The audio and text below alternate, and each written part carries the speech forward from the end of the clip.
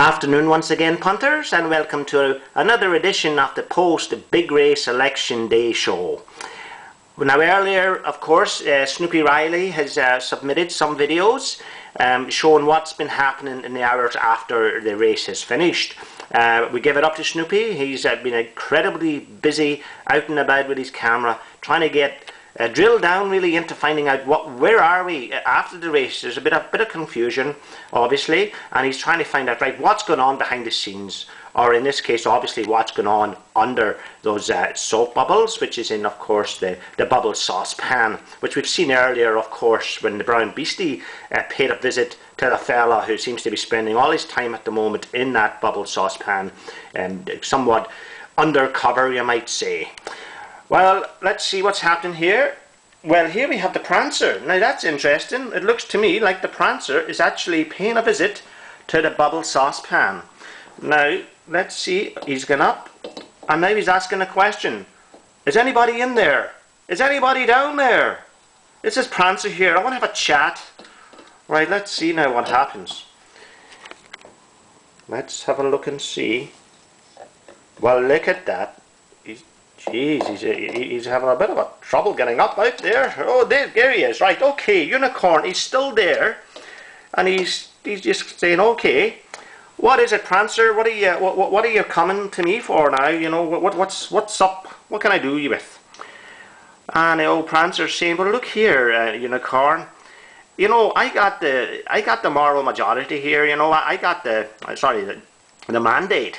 That's basically what he's saying. You know, I got more bums on seats. That's the bottom line here. So what do you say, you know, to give me the keys to power? We do a little deal. What would you say to that now? Well, you know, the Unicorn's thinking, well, what you got to say? You know, what is it that you could offer me? Prancer says, I've just got just the thing for you.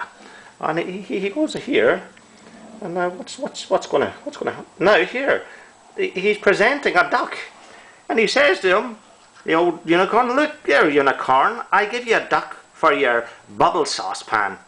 Hey, what do you say? Well, I couldn't be fairer. Well, quite frankly, Unicorn, he just looks at him with one evil eye, and he just says, you can shove your duck right off. You know what I want, and it's not a duck for my bubble saucepan.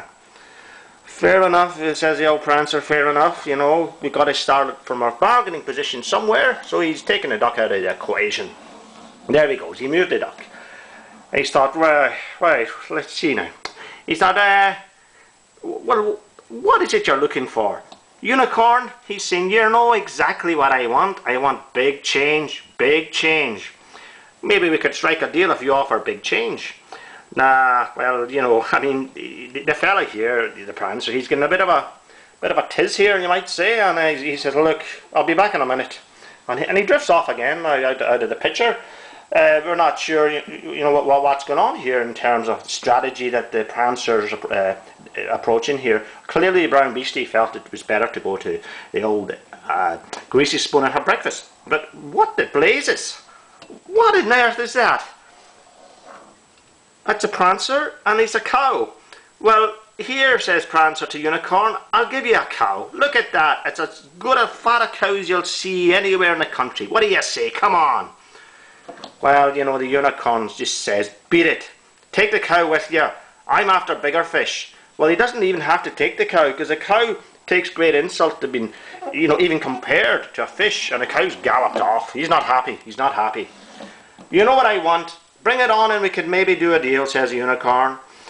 Well, let's see what happens here now.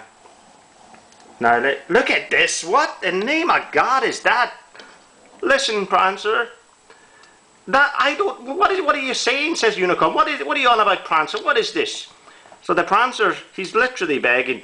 Look, Unicorn, he's saying, look, ever since I was a teacher I wanted to be Prime Minister. Do you understand that? Look, I'll give you the world. Look at it. I'll give you it all. Just give me the keys to power. Come on now, man. Come on. There. You can have the whole bloody world. Unicorn, though, he's having none of it. And what does he do? He just slips back into invisibility under the soap suds.